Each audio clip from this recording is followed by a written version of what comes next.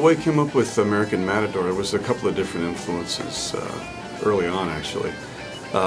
Growing up, my father used to be blasting mariachi and flamenco music through the house when he would paint.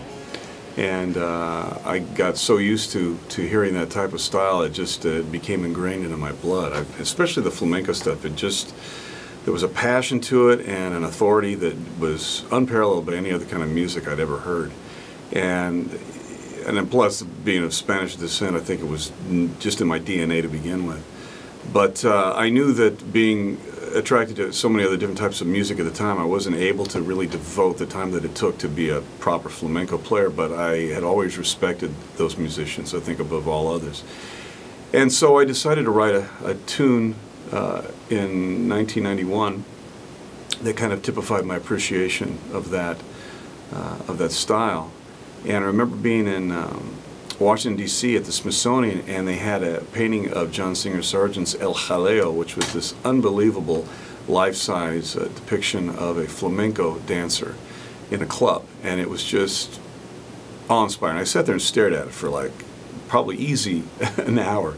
And it became the influence and the mental picture I had for the piece. And I had borrowed the title from a poem by Charles Bukowski, American Matador, obviously, and also used kind of the emotional template of Gino Vanelli's Pauper in Paradise, which is something that was incredible that I heard at the time. The operatic deliverance of that particular piece kind of influenced me to go in that direction.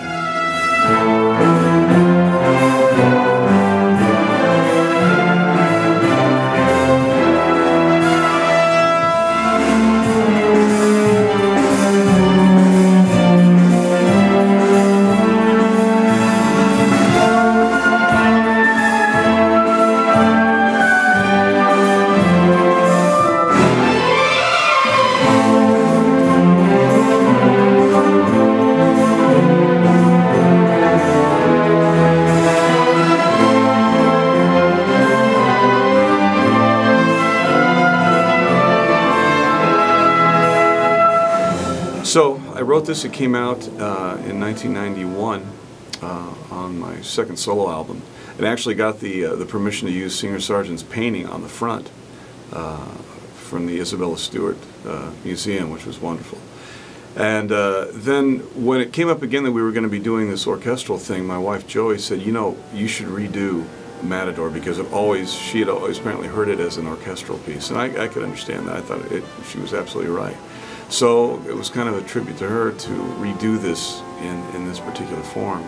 And it turned out great. Ketih Orchestra did an amazing arrangement of it and did justice to it, and actually added to the original orchestration that James Newton Howard had done. And it turned out amazing. I couldn't be happy.